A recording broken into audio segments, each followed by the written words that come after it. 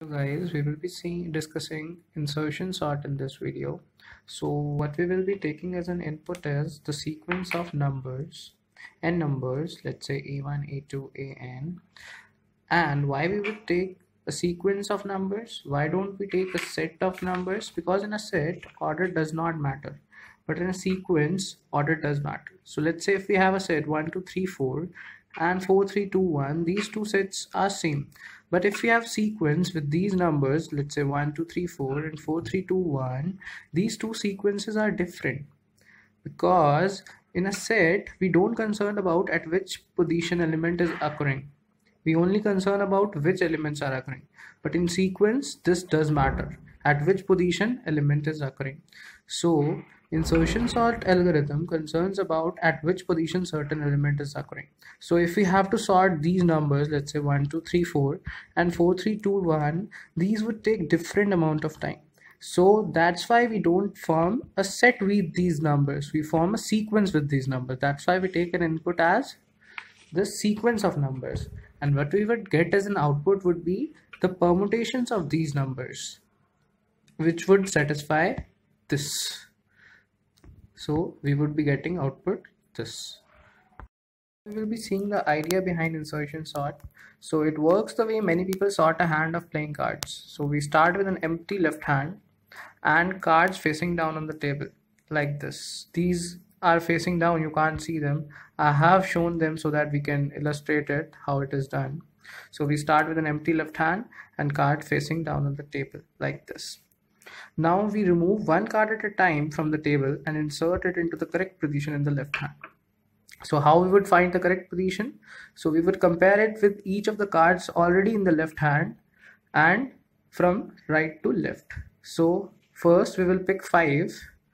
So we will pick 5 and insert it in the correct position in the left hand. So in the left hand we have nothing right now, so we would insert it, right? So this is how we would insert 5 into this left hand. Now we would pick 6, we would compare it with 5. 6 is greater than 5, so 6 would come after 5, right? So this is the correct position for 6. Now we will pick 3 and we would compare it from right to left. So we would compare it with 6, we will compare with 5, so 3, correct position for 3 would be here. Now what we would do, we would pick 4 and compare it from right to left. So we would compare it with 6, so 4 would come left of 6, we would compare it with 5, 4 would come left of 5, we would compare it with 3, 3 is less than 4, so 4 would come right of 3. So this is the idea behind insertion sort. So now we will be discussing a pseudocode for insertion sort.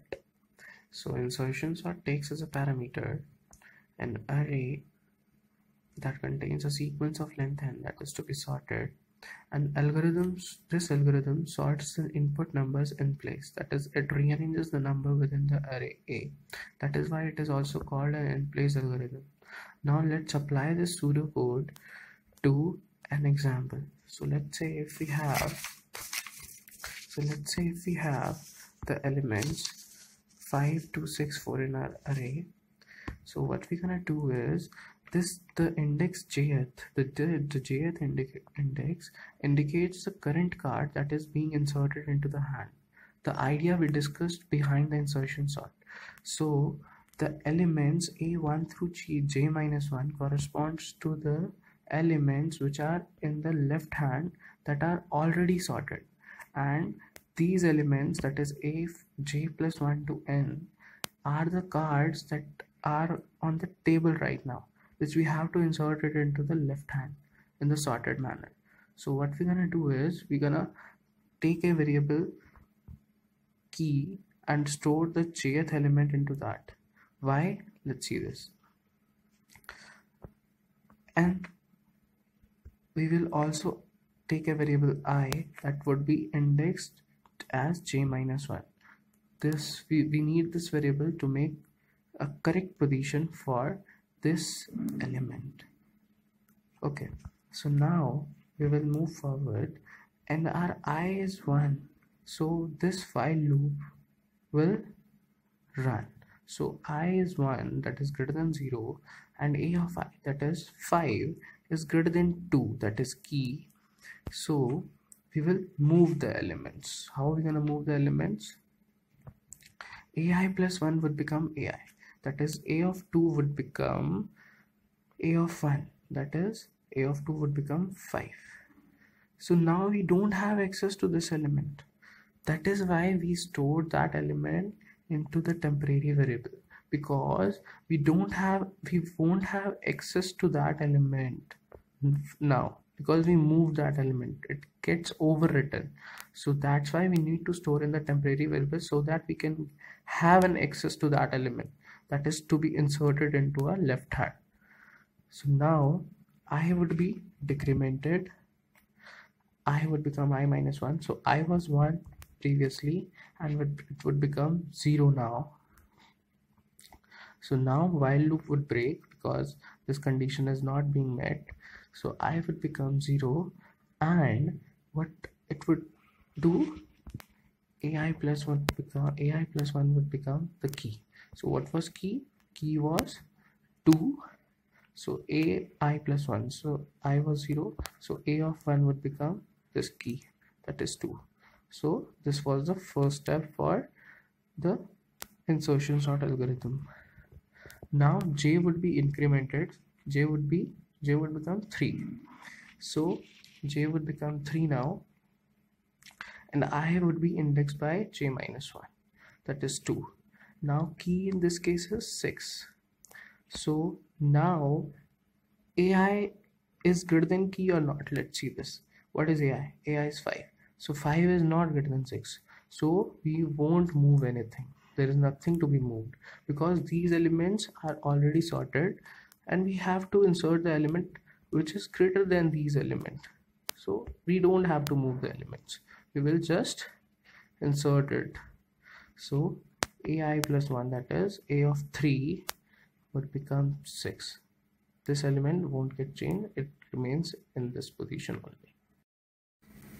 So now j gets incremented to 4, and I would be j minus 1, and we would store the key element as a of j. So a of j is 4 now, so key would be 4.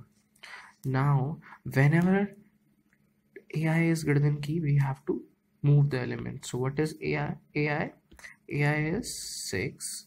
So AI is 6, so that is greater than 4, so we have to move the elements. So AI plus 1 has to become a of I.